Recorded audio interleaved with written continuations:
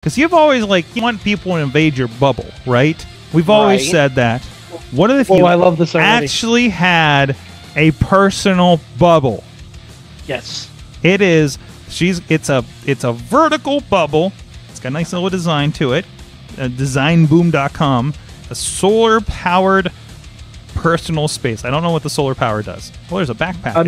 Maybe it charges a cell phone. I see. But I'm just saying, it just seems like it's more protective, and maybe, although we may have to give you like a speaker system to put on it, so you can yell from it, or maybe it'll just resonate out of this thing. I think this is for exploratory purposes.